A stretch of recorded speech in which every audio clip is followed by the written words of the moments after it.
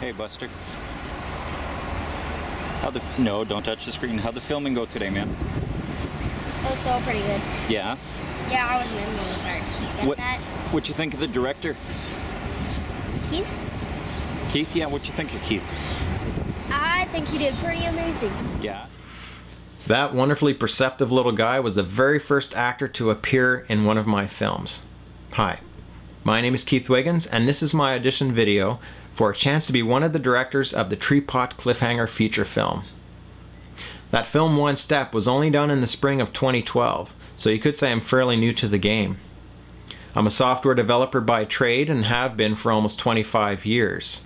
I have found that the filmmaking process and the software development process are actually quite similar.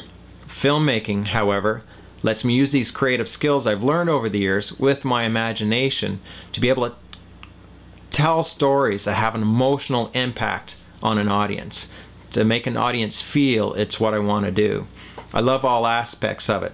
The creation of the characters, the building of the environment that they interact with, the working with actors, the readings, the rehearsals, the directing of the actors, the actual filmmaking process itself, the cinematography and the editing.